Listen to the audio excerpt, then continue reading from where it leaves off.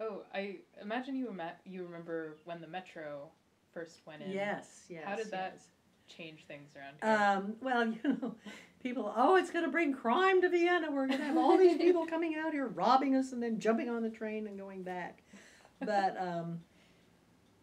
I mean, I think it probably, I mean, it just made commuting so much easier if you were working. And back then, you had, Washington, D.C. was like the hub. And then everybody worked out lived around went into D.C. to work. I mean, things have changed now. You're going every which direction to go to work. But it was definitely a big help. We always wondered, why did it stop in Vienna? Why did it even come to Vienna? It should have gone out out to past Tysons out that way to the airport. We never could understand that, but it was I thought a good thing. Yeah.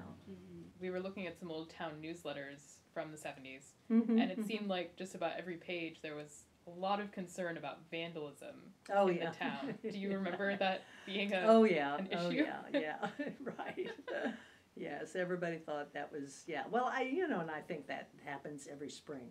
Yeah. And I hate always blaming it on the kids, but you get spring and it's nice out and you're out wandering around and you spray paint something or do some vandalism or knock over a mailbox or something. So it's just kind of one of those rites of spring, I guess. Mm-hmm.